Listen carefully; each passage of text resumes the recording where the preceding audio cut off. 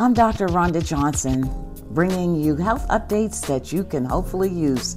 Today is Monday, August 25th, 2025. Now, you probably heard about the man who returned from traveling to El Salvador with a flesh-eating parasite called the New World Screwworm. Don't panic, folks. This is not a new pathogen. See, the screwworm outbreak began in Central America 2 years ago in 2023. Countries that are affected include Panama, Costa Rica, Nicaragua, Honduras, Guatemala, Belize, El Salvador, and Mexico. Screwworms can infest livestock, pets, wildlife, and rarely people.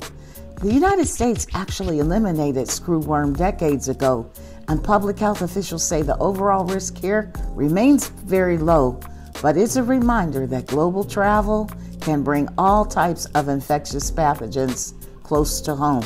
So what exactly is the screwworm?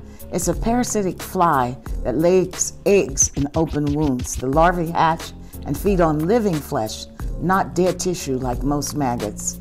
This condition is called myiasis. Myiasis is the medical term for infestation of maggots, which we know are fly larvae.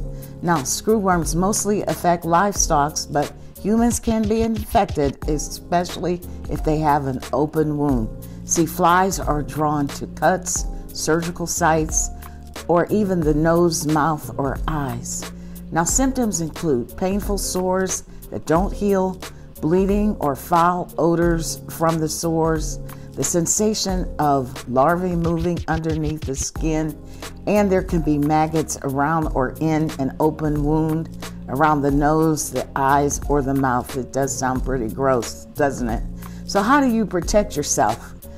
Well, according to the CDC, prevention is key. You got to keep your wounds clean when covered when traveling. Use insect repellent, spray your clothes, wear protective clothing, sleep indoors or in screened areas.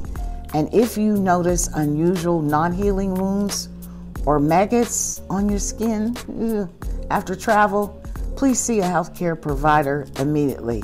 That's my message, folks. I know it's kind of gross, but anyway, when you hear all the news about the screwworms, you'll be more informed. No need to panic. Take care and always be well.